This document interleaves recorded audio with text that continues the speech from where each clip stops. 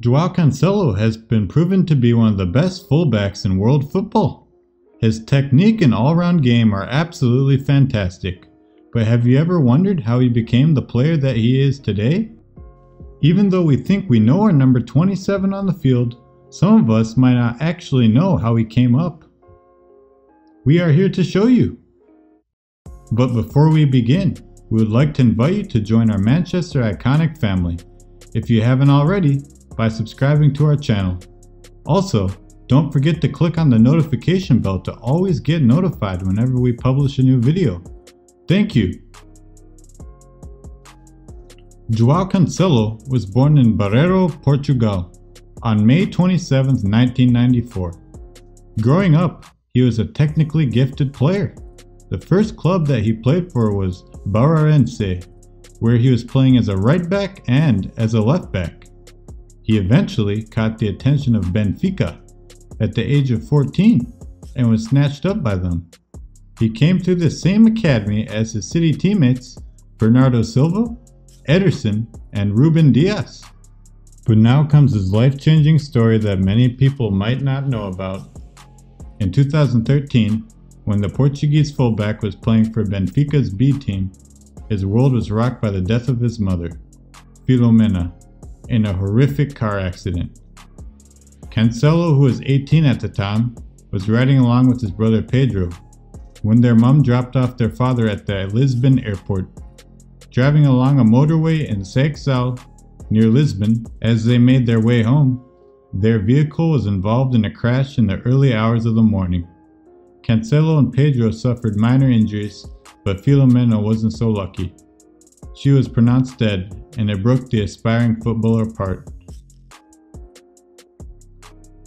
I lost the light of my life, my reason for living. I love you, woman of my life. Wherever you are, I am with you, he wrote in a touching message on Facebook at the time. I want you to look after me and protect your father and brother. I am dead inside, but I will be strong and I will give you the greatest pride in the world. You are my life. Without you, nothing makes sense. Rest in peace, Mom. Joao Cancelo in an interview shortly after his signing for Manchester City. He also added, "My mom has always been the base of my life. When I lost her, I was determined to make my dream come true. I've been in 4 different clubs in 4 years, always improving, fighting to be the best I can, and I think I can achieve this here." It helped Joao in some ways because it made him mentally stronger, but at the same time, it makes him very sad because he always had a very close connection with his mother. You might have noticed the hashtag #MommyBlessMe on his social media posts, which he uses as a tribute to his mother. He also points to the sky after scoring a goal, which is another tribute to her. After her death, he made his only ever appearance for Benfica, before moving to La Liga side Valencia, where he played as a winger or as a fullback. He was outstanding for the club, and eventually earned moves to 2 different Italian giants, first Inter and then Juventus, where he spent a year at both. In this time frame, Joao also received 23 call-ups to the national team and a move to Manchester City in 2019. At this moment in time, Joao is arguably one of the best fullbacks in the world. Cancelo has been a key part of this Man City team this season, just like how his mom has always been a key factor for his life as well. Thank you so much for watching.